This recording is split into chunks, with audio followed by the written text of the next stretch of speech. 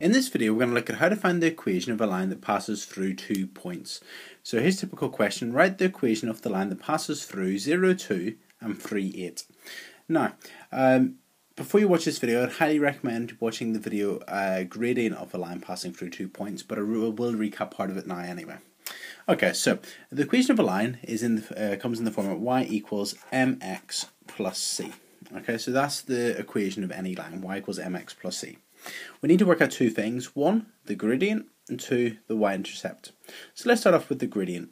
Now there's a formula for the gradient. The gradient is equal to y2 minus y1 over x2 minus x1. So this coordinate comes before this one. It's further to the left. So let's call it x1, y1, and call this one x2, y2. Again, it doesn't really matter, which way around you do these, but I tend to like doing that because then it gives me rise over run.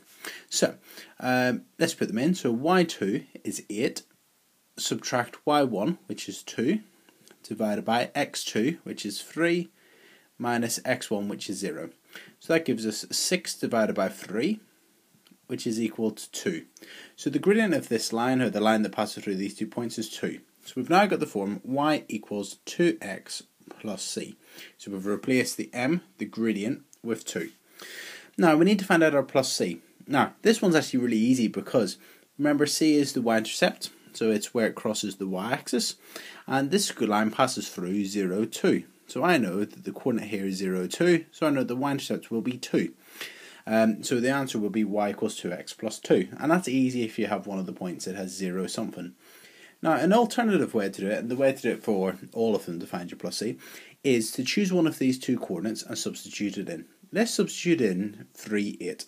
So x is 3 and y is 8. So let's put these in. So y is equal to 8. So 8 equals 2 times x, so 2 times 3 plus c. So that gives you 8 equals 6 plus c. Take the 6 away, so you get c equals 2. So we know that c equals 2, we know that the gradient is equal to 2, so we then get the equation. We put this back into here, so you're going to get y equals 2x plus 2. So you could have just seen it goes through 2, so that's the y-intercept, or the way I would like to do it is to put one of these coordinates back in and just get for certain what your c will be. So here's another example. It says write down the equation of the line that passes through 1, 4 and 5, 16. So again, it comes in the format y equals mx plus c. So we need the gradient and we need the y-intercept. So for the gradient, we're going to use m equals y2 minus y1 over x2 minus x1.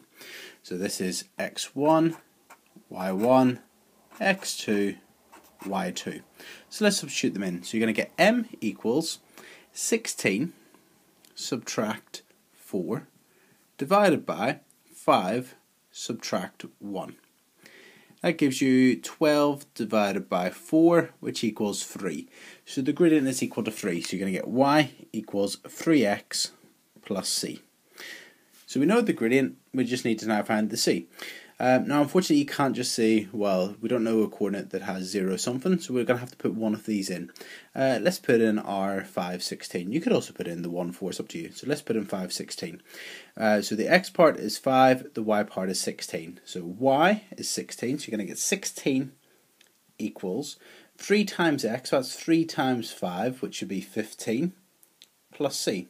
So that means that c has to be 1. So c equals 1. So you then put this back into here. So you're going to get y equals 3x plus 1.